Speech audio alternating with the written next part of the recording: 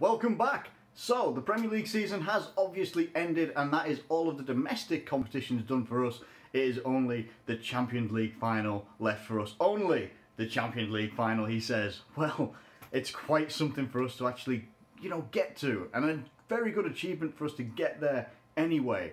But compounded even better by the fact that we did manage, on the final day of the season, get the top four as well. Now, obviously, looking at Liverpool's season overall, could we have done better? Is there anything that Liverpool could have done better this season? And we're going to answer all of those sorts of things, over the course of this video as well. But I want to start with how happy I am with Liverpool, because there were times, and I remember saying stuff like this in my reaction videos to games earlier in the season, especially the Champions League ones where we were drawing with teams that we felt we shouldn't be drawing with, like Spartak Moscow, where we drew 1-1 and such like that. We weren't performing very well. We weren't performing very well in the league. There was, ups and downs all over the place. Biggest ups and downs in the Premier League for sure, being absolutely hammered 5-0 by Man City. That was unbelievable and couldn't see it coming. We just had an international break, I believe. Before that, we'd just hammered Arsenal 4-0. Then we go and get demolished by Man City 5-0. And obviously you see where City are. I mean, they finished the season with 100 points. They've broken all kinds of records this season. I think they got 32 wins out of 38 in the Premier League. Unbelievable stuff. You can't even compare to what City have done. Then obviously we had the Tottenham game where we lost 4-1. Dejan Lovren looked like an absolute headless chicken in that game. It was ridiculous, and while I smile about it now, it's because I kind of can. We secured ourselves into the Champions League group stages next year. That's fantastic. But at the time, it just looked like all the wheels were going to come off. We weren't performing very well at all. There were worrying times. Maybe even other times as well, where I think we'd beaten Swansea pretty handily or something like that before Christmas, and then after Christmas we got beat by them 1-0, and that was, we hadn't been beaten in a while up until that point after the Tottenham game and stuff like that, and Swansea, they got a 1-0 against us and we couldn't do anything.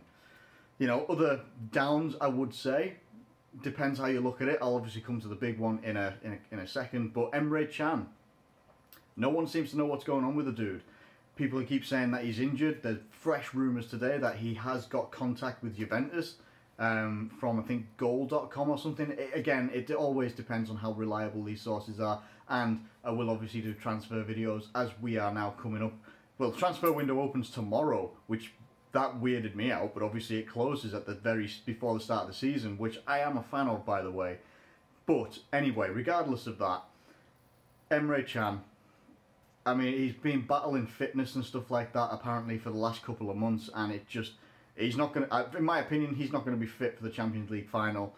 And even if he is, should he go straight into the team? In my opinion, no, because he's not going to be up to speed. Even, making a bench appearance, no, not in my opinion. I think there's other people in that team that have got us on this Champions League run through the Premier League and stuff like that as well, that they would actually be my preference over Emre Can. Maybe Emre Can has played his last game as a Liverpool player, and I appreciate everything that he's done, but I just wish that he'd maybe come out and clarify some things just to settle the fans a little bit. I know there's people that say that Emre Can, he signed a contract, he's fulfilling that contract, and he's fulfilled that contract, we shouldn't really expect any more of him, and I'm like, okay, that's fine, but as fans, I think not necessarily that we deserve to know, but it would be nice to know if a player is just going to go, look, hands up, I'm going to go and move on somewhere else. I'm going to go to Juventus or wherever. I'm going to do my best for the team. Or if he's genuinely injured, because obviously there's rumours that he's not injured. He's maybe doing a Phil Coutinho, and he's got this injury that's a mystery injury. He's not been announced for the World Cup squad for Germany though, and that's quite big because he's normally involved. So yeah, he probably is injured. It'd just be nice sometimes for a player to come out and actually just confirm something, or just squash a rumour, or confirm that rumour and say, yes, I am going to be going here or there. Like, I think Fred came out and squashed some rumours about Manchester United the other day, saying that, look, I'm not going to be talking about my future until after the World Cup. We will sort things out then. Bang! That settles your mind as a fan, and you can settle yourself as a club as well. So that's quite a down thing there as well. Obviously, it looked like a downer at the time for a few people, I was quite optimistic that we would be able to get through the Coutinho sale. Obviously, we sold Coutinho for, I think it was either 142 or 145 million to Barcelona in January. And obviously, a lot of pundits, the media and such like that, were on us as if, like, you know, we were going to struggle, we wouldn't get top four. I think it was actually Jamie Redknapp said this could actually be the deciding factor of whether Liverpool get top four or not. And in my opinion, no, it wasn't. For a long time after Coutinho's sale, and once we got through a little bit of a sticky patch after we got beat by Swansea, and obviously once we got beat by Swansea 1-0, people were saying, oh, well, Phil Coutinho could have done something for you there. That's always going to happen if you sell a player like that in January.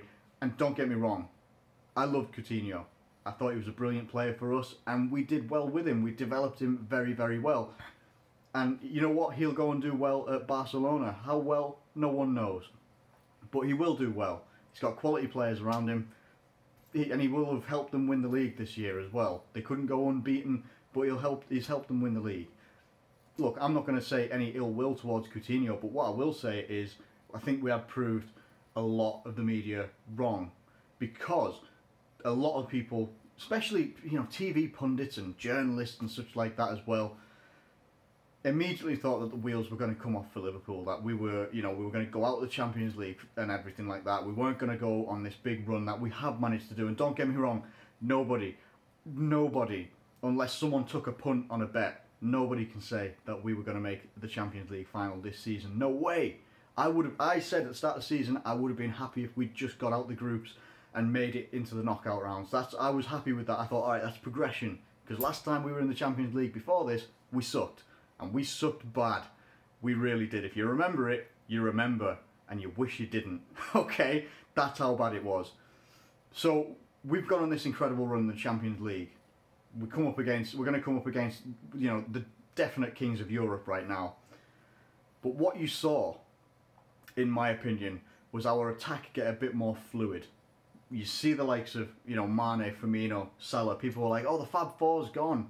We've still got these three fantastic players. You've seen the season that Mohamed Salah's had. Everybody's seen it. Every team has seen it. And everybody's team probably wanted it as well. What a season that man has had. Broke the Premier League record for goals in a single 38-game season. He has gone literally one goal above, but it's massive. It's massive to say that Alan Shearer set it, Cristiano Ronaldo matched it, and Suarez matched it at 31 goals. Mohamed Salah took it to 32. And we've got fantastic strikers, fantastic attackers in this league. Sergio Aguero and Harry Kane to name two. But Mohamed Salah comes to Liverpool in his very first season, breaks a record like that, scoring goals for fun. And he only got one hat-trick in that period. Unbelievable stuff. And I think, who was it? I think, was it against Watford? Brilliant stuff anyway. He was fantastic. People were a little bit on Sadio Mane this season, but his stats and his performances have actually been very, very good. In fact, if not better than last year, he's been much more effective.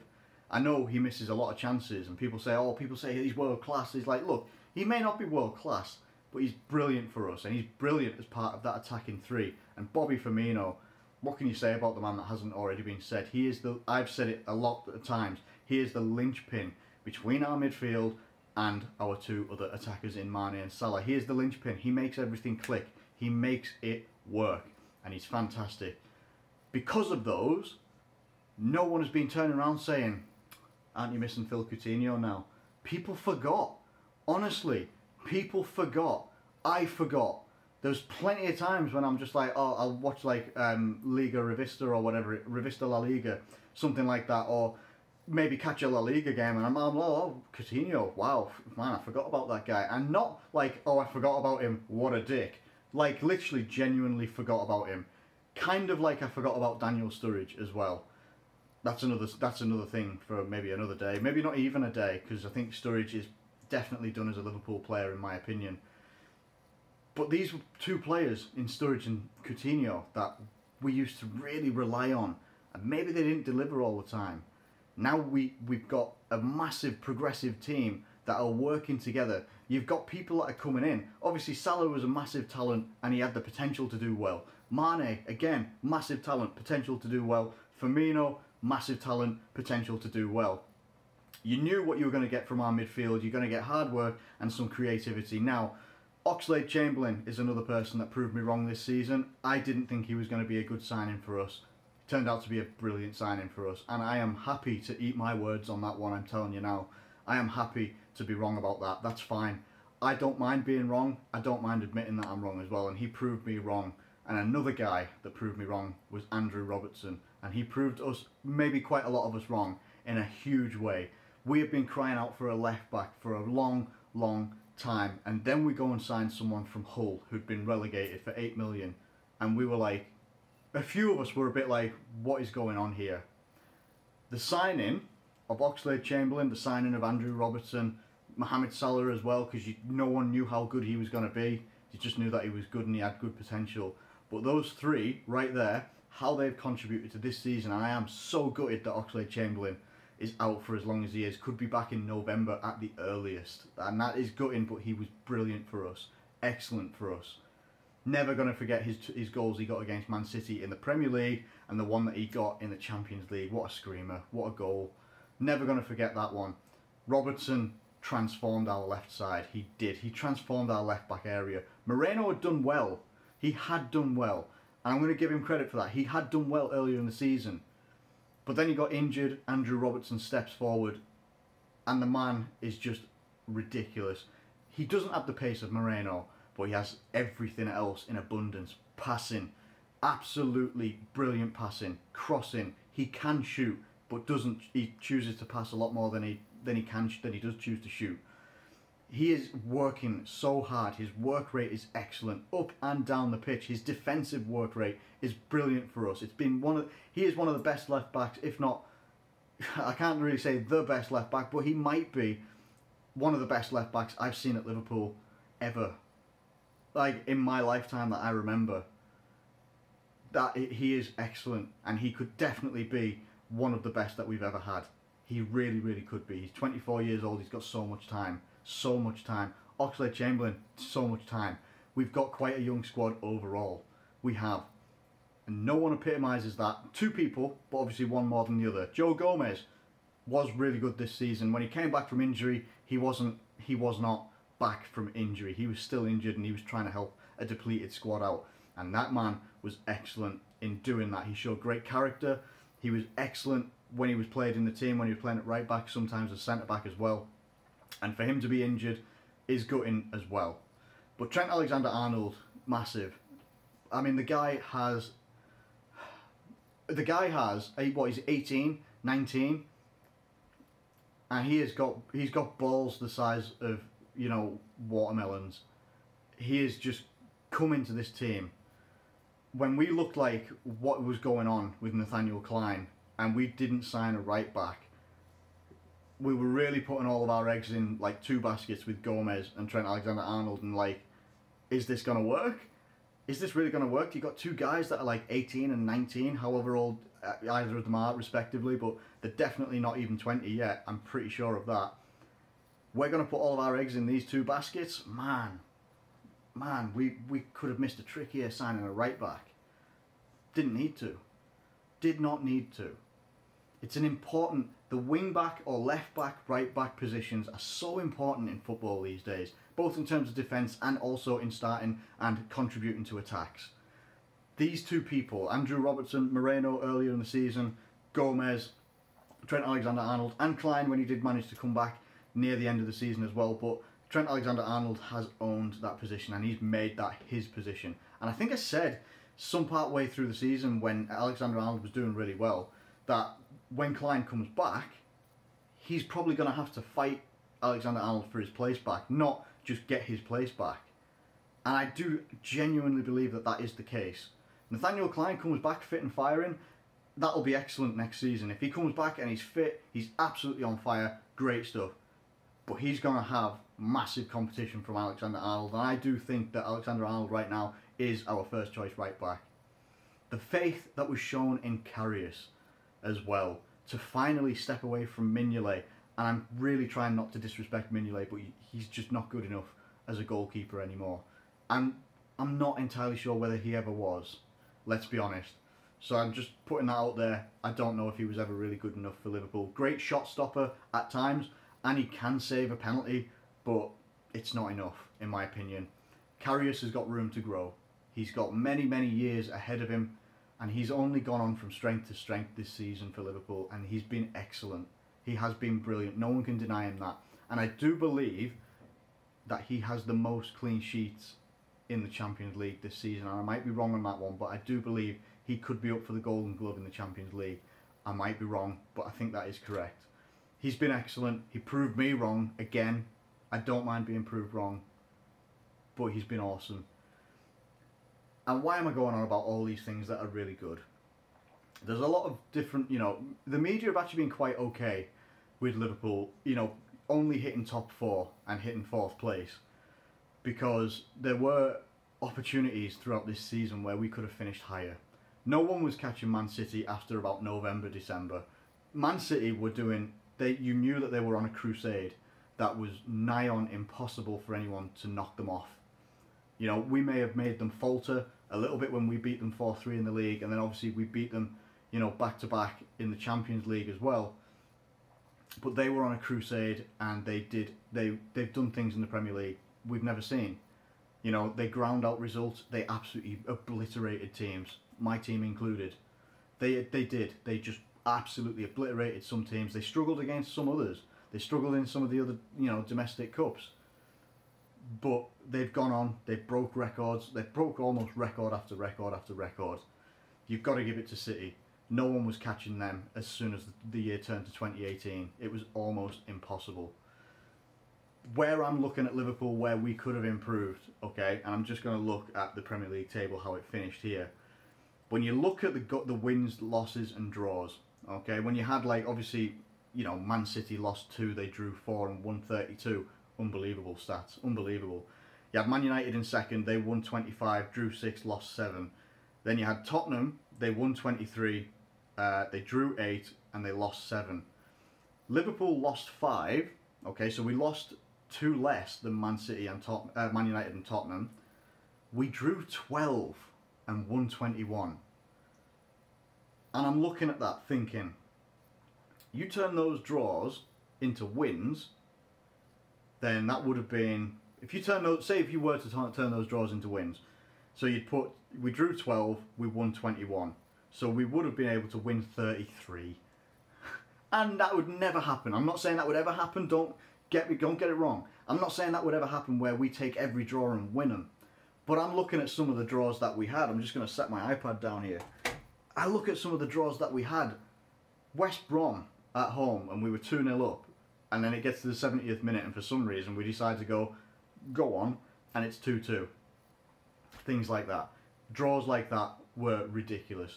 Other draws, like the one we had against Man United at Anfield near the start of the season, or near the first half of the season anyway, stuff like that, you can overturn that, and it could have been more points and more points. And this is something that's indicative of Liverpool overall, is that is the massive improvement feature that you'd have to look at for Liverpool. And how they do it, you've got to be looking at things like your defensive work rate, your defensive working together, and this also could come round to the fact of we improved defensively once we'd brought in Van Dijk, made sure that Karius was number 1, had Robertson on the left hand side as well, and Van Dijk has been an absolutely massive improvement. Has he been a £75 million signing? I'm not entirely sure anyone is worth the amount of money that you ever pay for them, because I think that money in football is ridiculous. I think he's been very, very worth his value, and I think he'll only get better and better. He came to us not exactly fit. He hadn't been playing for Southampton, and he'd been off an injury as well. And he is doing very well for Liverpool. He's had some hairy moments, obviously, when I think he got shrugged off the ball by Sterling in the Champions League's quarterfinals. And he got shrugged off the ball, and they'd scored within like a minute or two, something like that. He's had hairy moments. He has had hairy moments, but I've never looked at a centre-back with more confidence in a long, long time since Van Dijk. I've never looked at someone who looks just so cool, calm and collected. And that transforms through the rest of the back line, and the goalkeeper, they look confident with him there. And that is a massive difference for Liverpool. That is where he makes a difference, that composure. You can almost... Not everybody has that composure, especially in a defence, and that is where we need to improve next year. Maybe you know, without defensive collapses like we had against Man City, where we'd lost 5-0, we lost against Spurs 4-1. Little ridiculous draws here. Opening day of the season, 3-3 against Watford. Unbelievable stuff. And I think the day before that, Arsenal had gone and won 4-3 against Leicester. It's one of those, isn't it? We have to improve defensively, and maybe we can start getting those numbers even closer to like Tottenham, and then closer to United as well, where they only drew like 7 or 6. We've drawn 12 this season, 121. And I think that's definitely, if we can improve on those, as the old saying goes, you turn losses into draws, draws into wins. If you turn some of those draws into wins, seeing as we only lost 5 this season, maybe something could happen in future in the Premier League for us. But overall, I'm so happy. I know this for me right now, looking at this video, it doesn't feel like I've had much of a structure to what I've been saying. But I really want to reiterate how happy I am with us in the Premier League, that we've got Champions League for next season as well, which was huge for us, because it's vital for us to get the Champions League qualification already for next year. We're in the group stages, get in. Now we can focus on the final, because it would have been gutting for us to have to go to the final and potentially have to put that pressure on us winning it against Real Madrid to get in the Champions League next year, or it was Europa League all the way. I'm so glad that we can now look forward to the fact that we've got Champions League next year, we've got a final to look forward to and get up for, and I believe that we can win it, but more on that another time. And then it's going to be transfers, and I think that this is key. You get the Champions League qualification, you know that everybody around the world knows that you are in Europe, you're in the big competition next year. Maybe it just makes getting your transfer targets that little bit easier, because they're looking at you thinking you're in. You don't have to do a qualifying process anymore, you're in it. Let's talk. And that is going to be the end of this video. I am going to talk about transfer news, and I'm going to talk about the Champions League build-up as well. But for now, if you've liked this video, please do like it. Get your thoughts on Liverpool this season in the comments box below. I've missed making regular videos for you guys, and I do miss talking to all of you guys, but I'd love to get you back in the comments and let's have a discussion. Let's talk about stuff. Get your thoughts in there. I'd really appreciate it. Thank you so much for watching. As always, if you do like it, do like the video and subscribe if you're new around here, and I will catch you later.